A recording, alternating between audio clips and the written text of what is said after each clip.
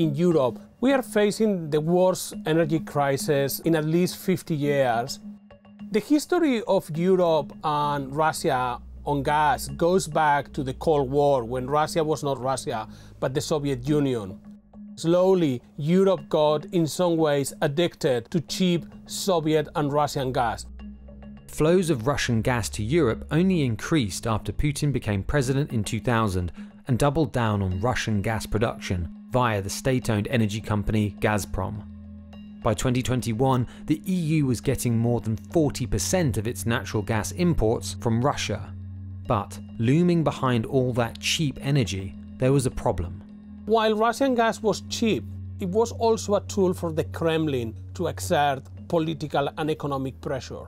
In this particular crisis, Vladimir Putin saw the opportunity to use gas as that tool to put pressure in Europe.